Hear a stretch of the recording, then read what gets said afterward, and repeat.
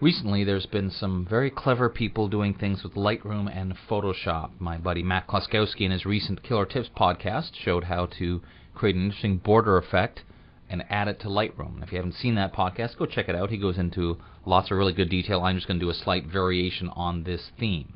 Now, Matt, in his podcast, mentioned there are several people out there that have been doing variations on this theme. Again, this is just my take on the same thing.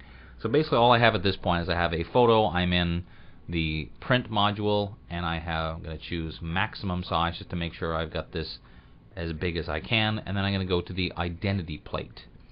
Now, by default, it's just assuming I want the basic main identity plate, which is at this point is just text. I'm going to go to the edit menu. Now, I have to do this the first time, but I'll show you how you can build it right in.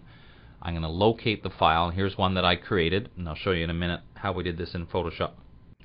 Choose it and click OK, and it's going to come in, and two things are wrong with it. It's too small, and it's also the wrong rotation because that's just the way I happen to make it. So I'm going to rotate it and then scale it up, and if necessary, push it around and basically make it fit by tweaking the size a little bit. So all I basically did here, if I switch to Photoshop to show you, is I created a document on a transparent layer where I did some different things. I just did some filters and effects, and if you want more, you can get my Finishing Touches book.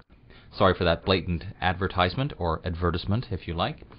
But basically you just create something, and here's what I've done. You can actually bring a PSD file into Lightroom, but what I prefer to do in this case is I'm just going to save this document as a PSD with multiple layers, and then save as a PNG with transparency. That way I can tweak my different settings, but I can always bring it in and go back and forth. Now, you could just use a PSD. I just find this one works very nicely.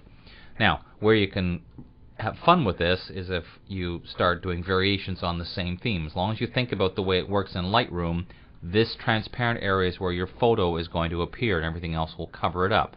So like in this case, I made a big white border, cut a hole in the middle so I can see through, and then added a couple of strokes and some text. And by, again, saving this as a multi-layered PSD, I can always go back and change it, but then I saved this as a PNG. So if we go back to Lightroom now, go to my next photo, you notice that it by default assumes I want the same identity plate and that it's also the same orientation, but this photo actually belongs this way.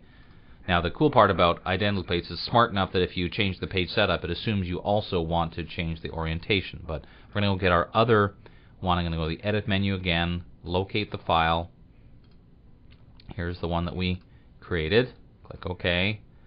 Now, in this particular case, sometimes, like in this case, when I built this border, I didn't build it in the right full orientation for the size of my page. And if that happens, then what you may need to simply do is go in and just change your photo borders just ever so slightly to basically make it so you can no longer see that little bit of the photo. Then you can just position this accordingly.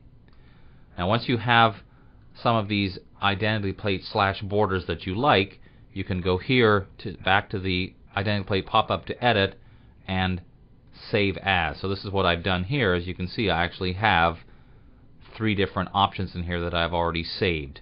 And the name's getting cut off, but that's not important. You can just basically see there are several of them. So this way, what you can do is create several different options that are just literally built right in, and then you just have to choose them from a list. So this way you could have tall and wide, bigger borders, smaller borders, all different variations, so you can easily add this and then print it. So thanks to all those people out there that are coming up with creative uses for Photoshop and Lightroom together.